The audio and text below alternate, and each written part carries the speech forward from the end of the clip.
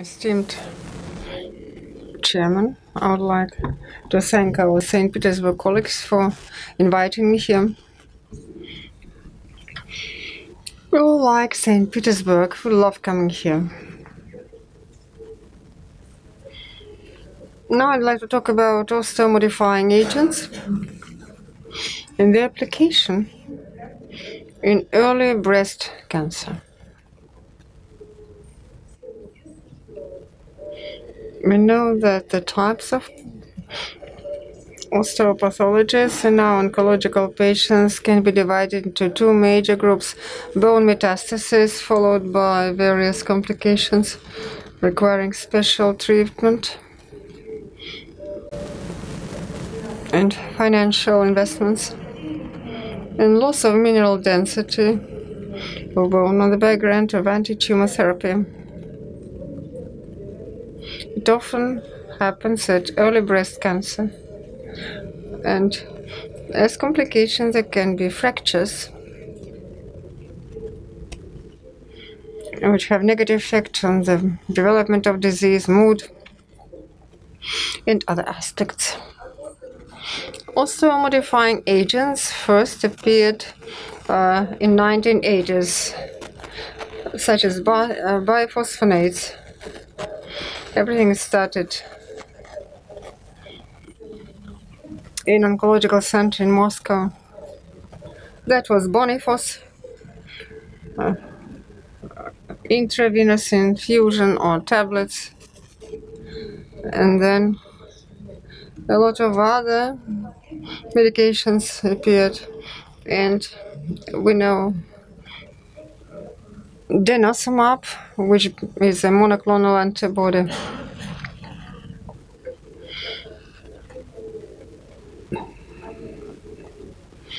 So here we see the definition of osteoporosis made in 1994 by WHO.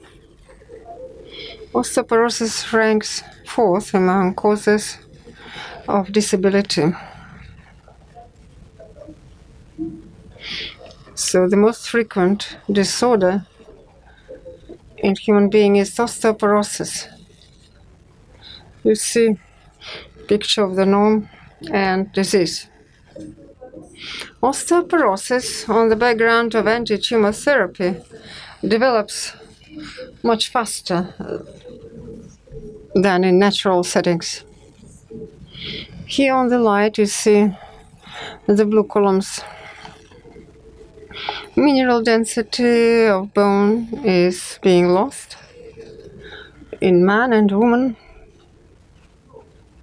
This is the norm, but age-related. But red columns show how it happens on the background of anti-tumor therapy.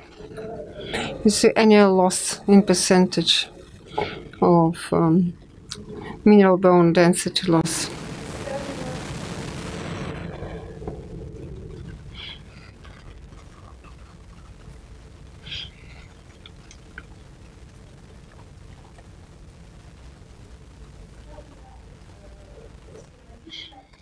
You see mechanism of action of osteomodifying agents. First is bisphosphonates,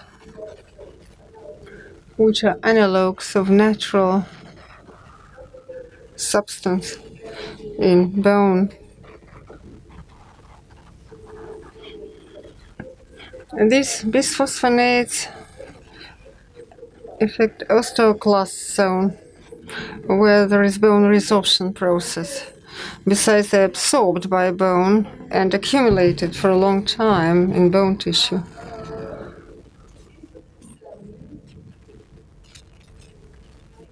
Here you see molecular participating in osteoclastogenesis and in all processes related to bone tissue. And this is rank ligand, rank receptor, receptor activator of nuclear factor kappa B, and osteoprotegerin, which neutralizes rank ligand, doesn't allow to bind with rank receptor and activate rank receptor. and it slows down the process of bone destruction.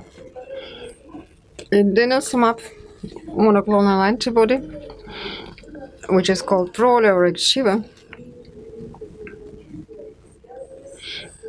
binds with rank ligand, playing the role of natural osteoprotegerin, neutralizing rank ligand.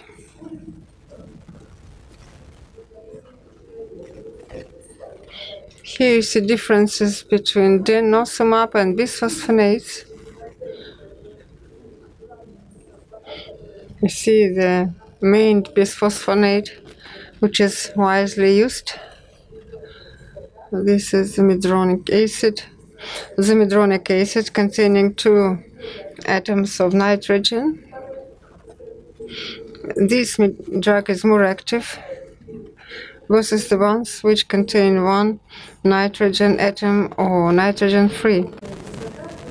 Zoledronic acid is infused, captured by osteoclasts and accumulated in bone matrix.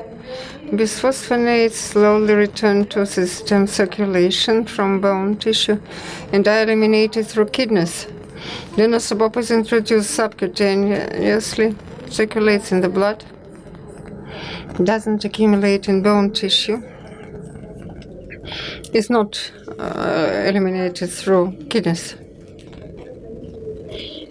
Estrogens in the body are important, playing major role in suppressing expression of rank ligand by osteoblasts, stimulate creation of OPG, and reduce bone resorption.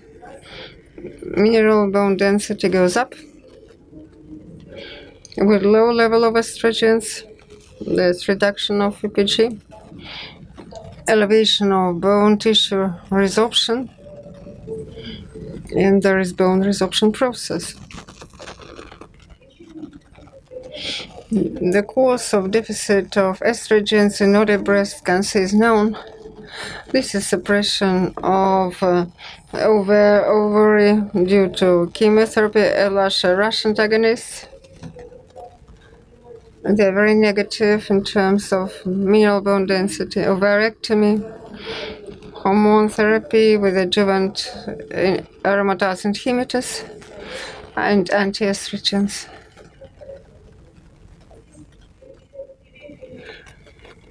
Here you see several charts showing how many trials were organized devoted to osteomodifying agents. You see early trials with colandronate, abendronate, tableted forms for women, menopausal status, evaluation points were different. Multiple trials with adjuvant show different results, but 2 trials presented by GL polls showed reduction of bone metastasis with the use of bisphosphonates and overall survival increase. Here you see recent trials for zoledronic acid. There were a lot of them. They assess mineral bone density and relapse-free survival for pre- and postmenopausal women. There were 2 trials devoted to denosumab, ABCG18. In 2015, more than 3,000 patients were involved, and there was a trial last year. It's the ABCG12. This trial was organized in Austria. The enrollment period was from 1999 until 1996. The women with positive hormone receptors, first, second stage cancer. Neoadjuvant chemotherapy was conducted. Duration of treatment 3 years after surgery. Patients were on gazarilin and randomized into 4 groups.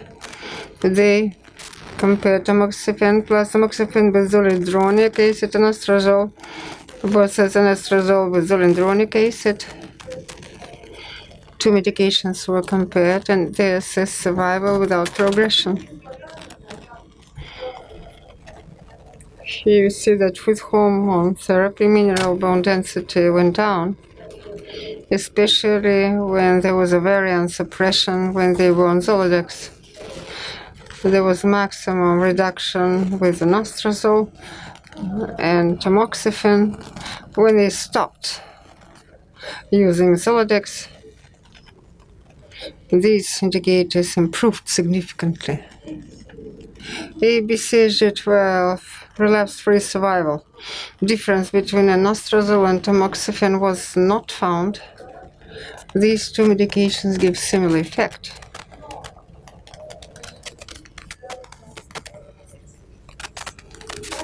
Here you see the results in the group with zoledronic acid and without it. Survival without progression.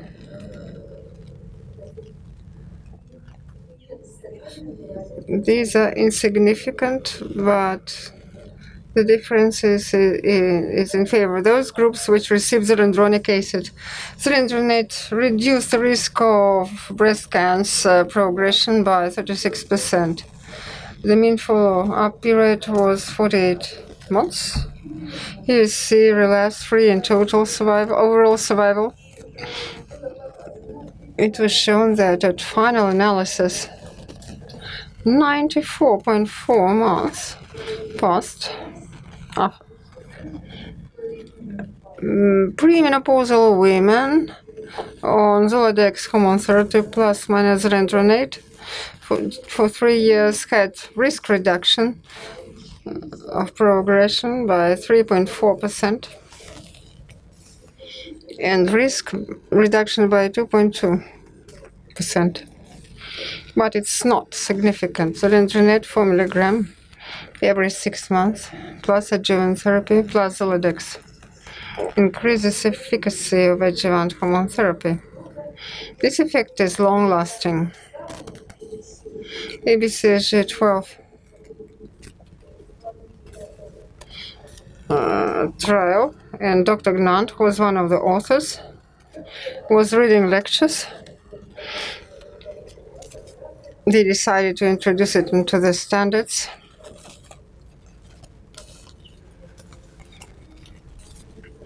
But there were some groups who were alert to that treatment. So this is not final data. Additional trials are needed. Whether bisphosphonate has to be introduced into adjuvant treatment or not.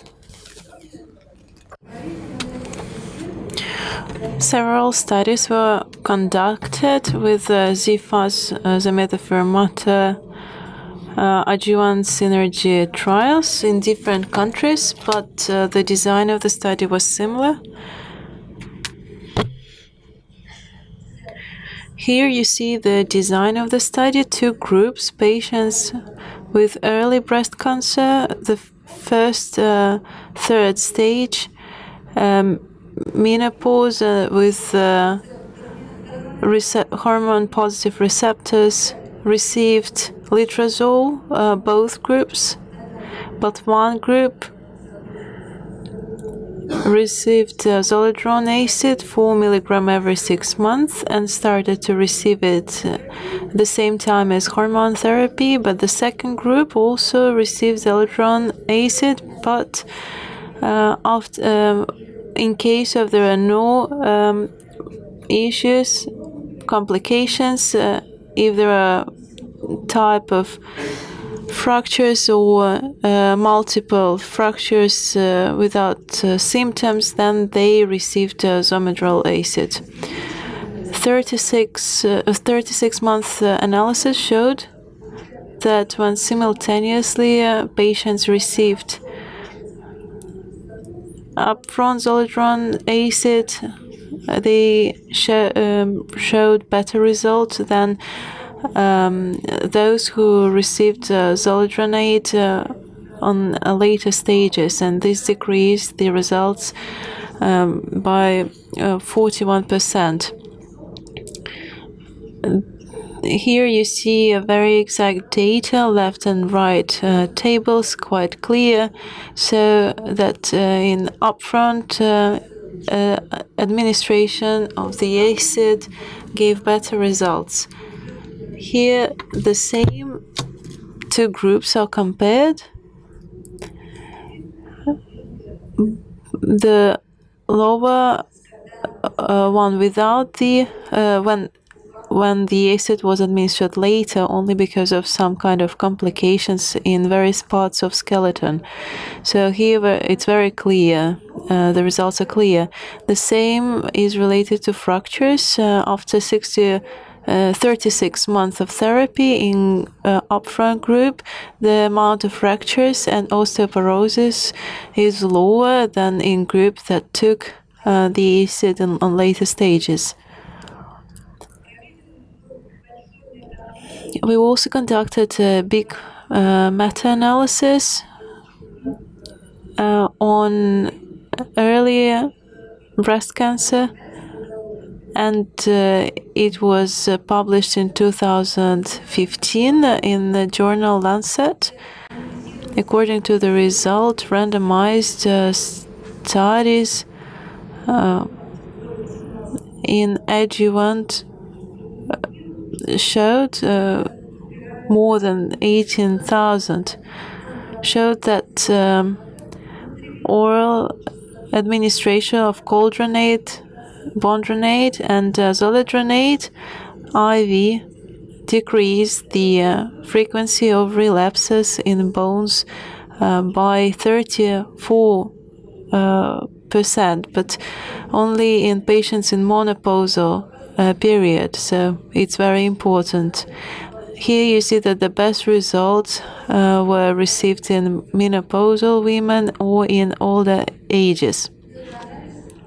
Meta-analysis showed then that the effectiveness of adjuvant therapy in early breast cancer with bisphosphonates is statistically significant in favor of groups who received bisphosphonate in distant metastasis, metastasis in bones.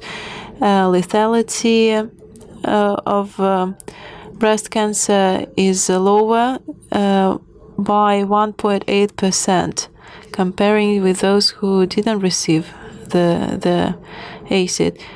And here you see the difference by 3.3% in patients in menopause. The graphics show it quite clearly. Also taking account the women who have breast cancer and all the big numbers, the difference is quite significant. So bisphosphonates decrease the risk of survival in postmenopausal periods and decreases the risk of osteoporosis and pathological fractures in patients in menopause.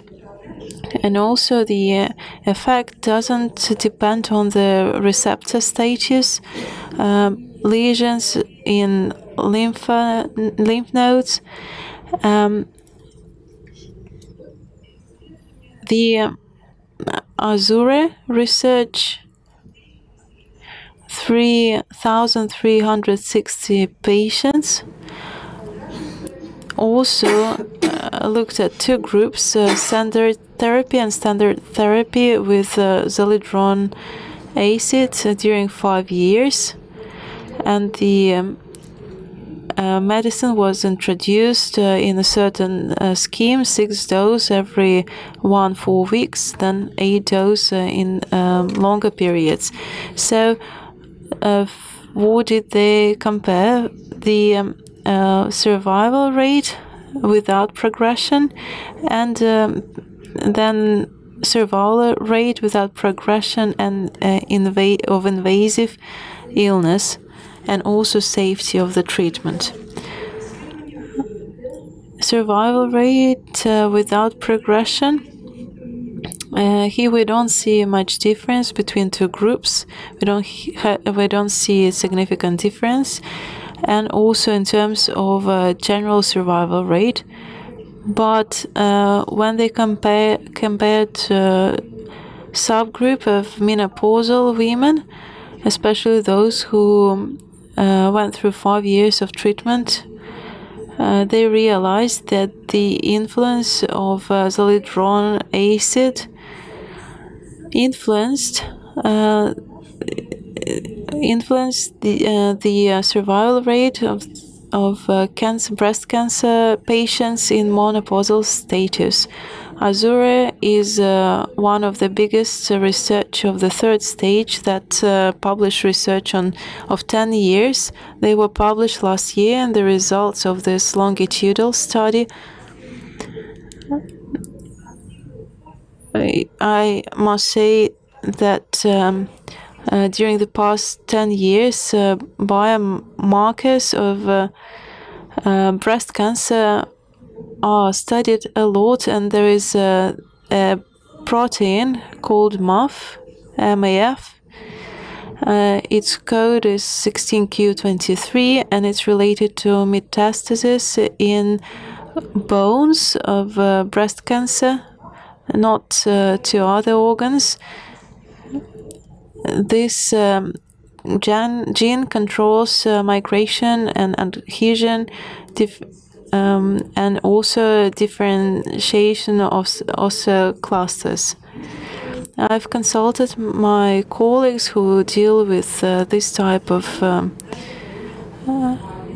illnesses. Unfortunately, our colleagues do not know about this gene, and I also learned about it only when I studied the recent research on the topic. Gene VMAF is an oncogene that is associated with metastasis in bones. Hyperexpression of MAF gene is assessed by FISH method. Increase of 16q24 is associated with bad general survival rate and metastasis in bones, and expression of MAF protein is also correlated with hyperexpression of 16q24 by method FISH. Spanish colleagues worked on this topic, and when conducting the Azure research, researchers determined the survival rate depending on the menopausal status, and something that we've already discussed. You see that's more than 5 years post-menopausal.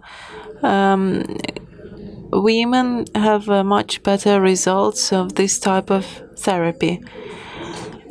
And then the survival rate in patients without hyperexpressions of gene MAF, non-invasive breast cancer, the left graph, and the best results were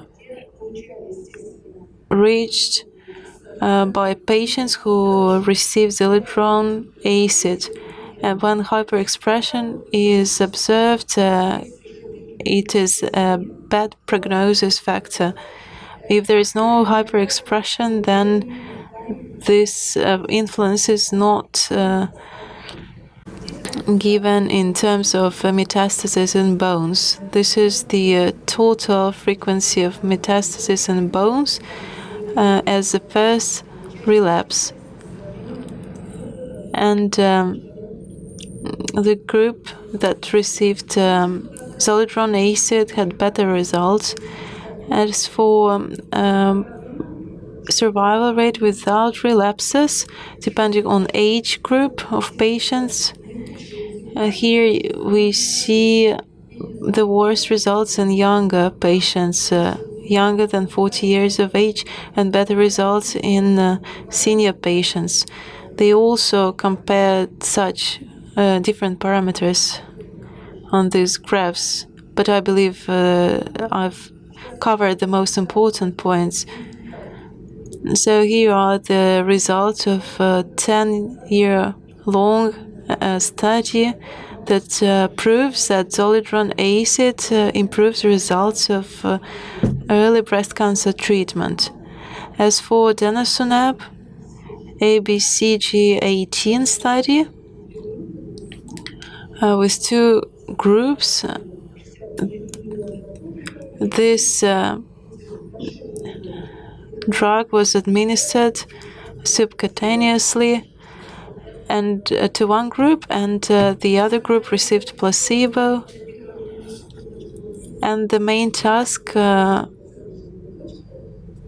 to assess the time before the first significant fracture.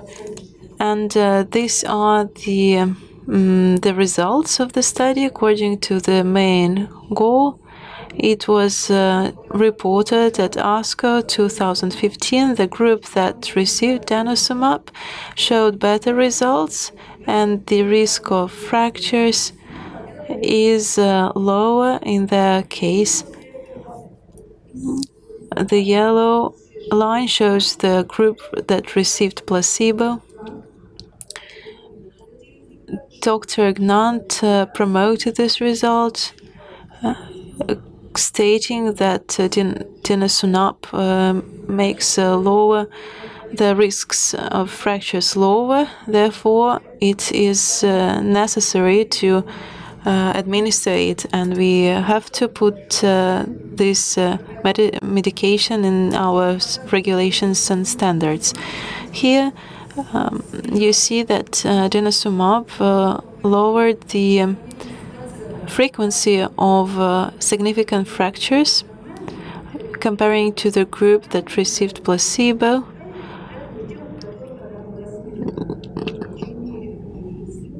And on the background of adjuvant hormonotherapy, denosumab can be prescribed in patients in menopause in early breast cancer without increasing toxicity. We've been looking forward to the results of another longitudinal study, and we took part in it. But unfortunately, the protocol was too sophisticated, and the study in the end didn't show as much as was expected. And in any case, nowadays it's been proven that denosumab decreases the number of fractures.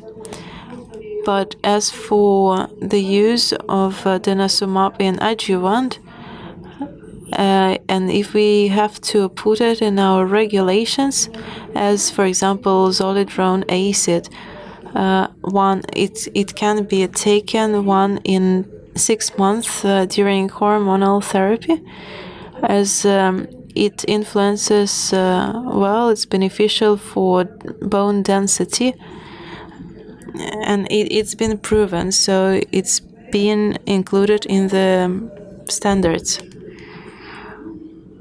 After the analysis of 2015, they also said that bentonite daily in pills also has beneficial effect, and the pills can be used with the same purpose. But as for the denosumab, for now, this product to increase the density and to lower the risk of fractures has not been proven. So This is the conclusion, and that's what I wanted to tell you. Thank you very much for your attention.